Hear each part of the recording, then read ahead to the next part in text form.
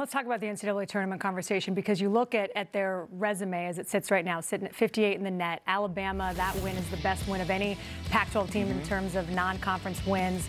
I would not have predicted that Stanford's worst net loss would be to ASU at this point in the year. Yeah, but they haven't been to the NCAA tournament since 2014. As you look at kind of where they are right now and hoping that they're going to get those guys back soon, what are your thoughts? I think they're in right now, but they have to do what's expected. And tonight at Cal, you're expected to win that game. I don't care who's in the lineup and who's not.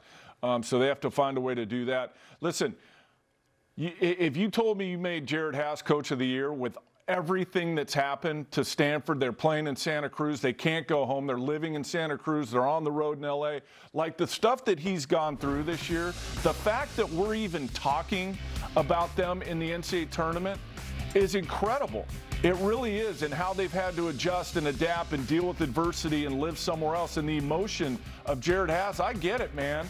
Like, for all these coaches, the entire year, what they've had to do just to have a season. Stanford being the worst of it, though, because of what they had to do and move out of where they basically live. It's unreal stuff. The fact that we're having a season at all, number one. But number two, the job that these staffs in all 12 in our league have done to make the schedule work, to get games, to complete games, is nothing short of incredible. It really is. And Jerod Haase, I think, with having the most going against him, it's unbelievable what he's done, really.